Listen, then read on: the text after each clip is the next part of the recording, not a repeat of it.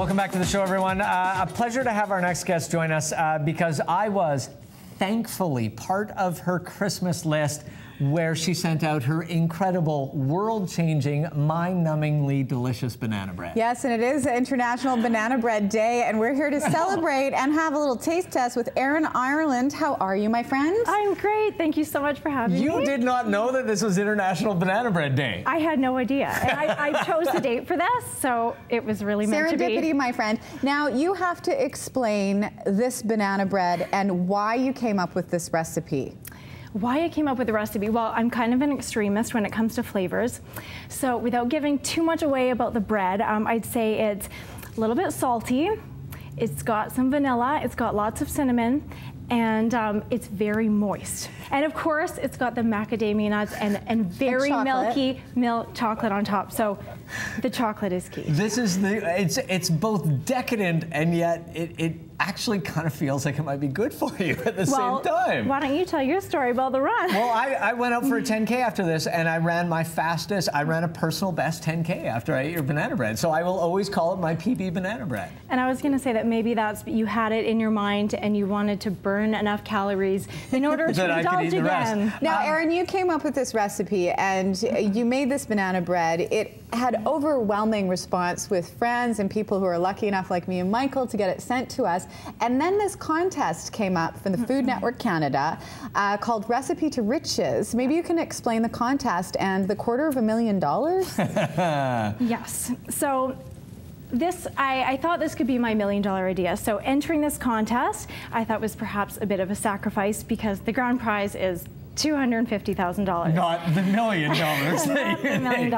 Well, I do plan on creating a line of products under the It's to Die For brand. Yeah. So this is the first product. And I do feel like I could do this, what I've done to the banana bread, to other baked goods. Well, this is the beauty of this. I mean, it's familiar, but it's just so different from anyone I've ever had before. So the Recipe to Riches, how does this all work? You have to go in front of judges? It was just like American Idol. So waited around in a family-filled banquet room all day, and finally got to appear before the judges. And are people like carrying pizzas and like? Sort of. I mean, all the food is held in a holding room, so we go and prepare it right before. Yeah. I heated up one piece for them, and the other piece I gave to them cold. I prefer it cold. So appeared before the judges, just like American Idol, and the first thing Tony Chapman, one of the judges, said was, "So what makes this the best banana bread in the world?" And at first I thought, well, oh, he's heard of it. He's heard the people singing about it. He must have heard about it. He's been in Vancouver a couple days.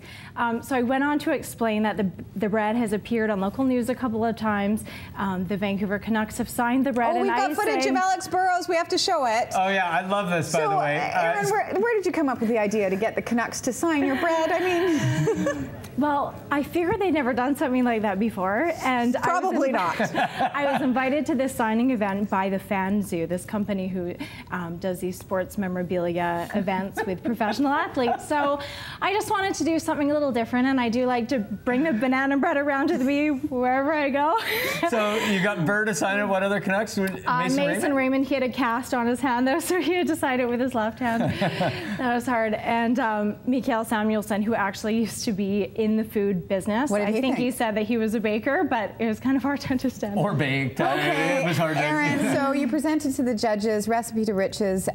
You got what's called a golden ticket. What does that mean? What's next? What is the prize? So unfortunately, the golden ticket doesn't mean that I'm going to the finals. It means that the bread will be considered for the finals. So right now, they're going to look at the cost effectiveness, if they can mass produce it, and I'm sure a number of other things. So I'm because this would go into production for President's Choice, is that? Yeah.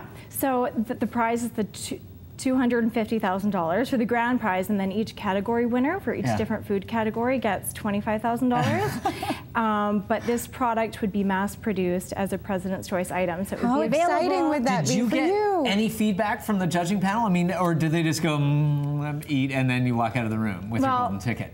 They did agree that it was very unique. They really liked the toppings. Another thing that Tony Chapman said was, "This is banana bread. This has been done before. This is old news." And I said, well, I agree with you. Banana bread is stereotypically kind of boring. I mean, it's found in every cafe, every supermarket out there. So obviously it's a favorite, but I feel like this gives banana bread a whole new name. This spices it up a little. It's exciting. It's got topping. It's got crunch. So it's got everything. Have you figured out a new name for it yet? Maybe macadamia cake. I don't know. Well, that's pretty good. It's too good. Okay, now here's the thing. Go to the recipe to Rich's website to find out about the contest, because it's all about Food Network Canada. But we wanted to have our own taste test today to see if it really, truly is to die for. Well, and I think one of the keys for anything to be a success is it has to cross cultural boundaries. Right. So people that have never experienced anything like this before have to learn to appreciate it in their native tongue, as it were. And so here are our two German interns, Marius and David, who I also call Hans and Franz, which I know they think is really funny. They don't find Hans and Franz that funny.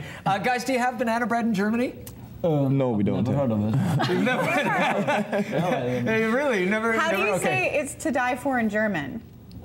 Ich würde dafür sterben. That's what she said. Okay, take a piece. I hope you love it. Erin, do you get nervous? Oh, just try away. Just take it. It's already cut.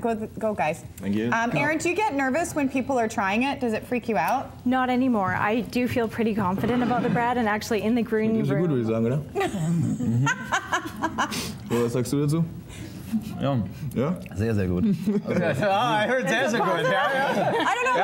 I think we need subtitles again. I know. Just every now and then if you say yeah, you're good. We said we love Tastes it. very good. We love it. We love it. Yes, thank you.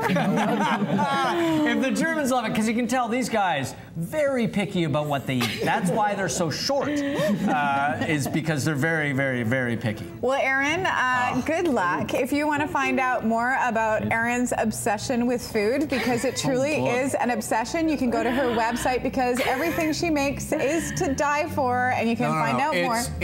Ich würde dafür sterben. It's Judas Fashion Dead. I don't know why I feel like I should slap Was that pretty close? That was bang on. Thanks, Erin. We're going to take a quick break.